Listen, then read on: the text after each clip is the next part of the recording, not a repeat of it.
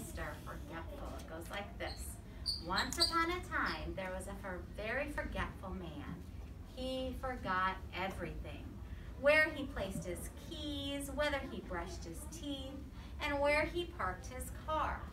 Some people called him Mr. Forgetful. Sometimes Mr. Forgetful would forget to say the end of a word. Instead of saying football, he would just say foot.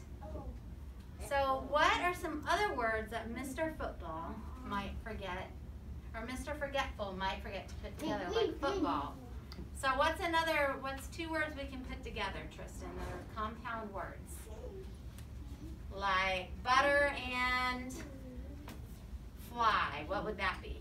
Fly. What would butter and fly be? Can make a superhero thing? Superhero would be two that we put together, wouldn't it? We can put that one up there. What about head and chalk?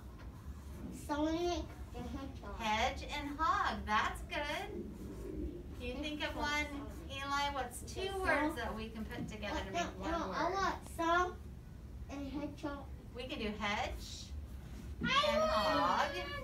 Can you pick Spider-Man? Spider and man. Yep, that's two. And so. Wait. I'm listening, but I'm just writing. The hedgehog. She put it up there.